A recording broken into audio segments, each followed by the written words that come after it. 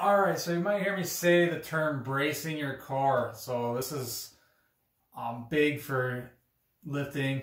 So if you want to lift heavier and heavier, be stronger, it's important to brace the core. And what I mean by bracing the core doesn't mean like you're sucking in your core.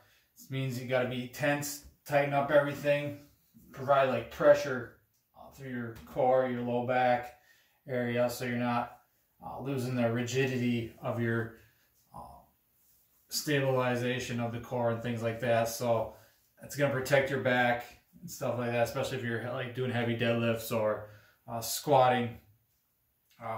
Make sure you're bracing the core. And some people might not understand what I mean when I say brace the core, so take a couple cues. So think of someone about to punch in the stomach. So you're breathing in, get that breath, fill the stomach with air, and then you, like someone's about to punch in the stomach, you brace. Think of your abs should be tense and hard, and so if you punch you, it's not gonna feel it as much. Whereas if you're sucking in, if you get punched there, that's not what you want to do. So think of breathing in, bracing, providing pressure out in front, the sides, and your low back should be tight and tense too. It's going to provide that rigidity, so you're going to keep your back safe and keep that tension on as you're squatting or deadlifting, so it allows you to lift heavier and be safer. So think of someone punching you in the stomach, so as you're not going to lose all that tension when you're lifting.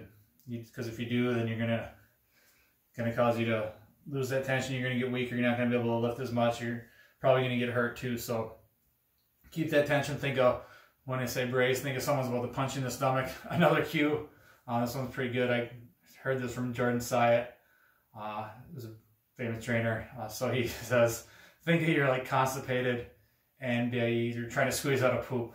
So you're really tension and you're trying to force that poop out really fast. Obviously you don't want to poop when you're doing something like a squat or a deadlift, but think of that, and you're just trying to push out that poop that's stuck up in there, and trying to shoot it out fast as you can, but you're keeping that tension, and you feel that tension when you're doing that. So if the thinking you're getting punched in the stomach doesn't work for you, think of constipating. You're trying to squeeze out a poop, but you don't want to poop. So I got that one from Jordan Syatt, so I think that's a good one. But yeah, usually if you're thinking of getting punched in the stomach, that'll help you keep the brace the core. And you should learn to breathe through the brace, so you're not losing that tension as well.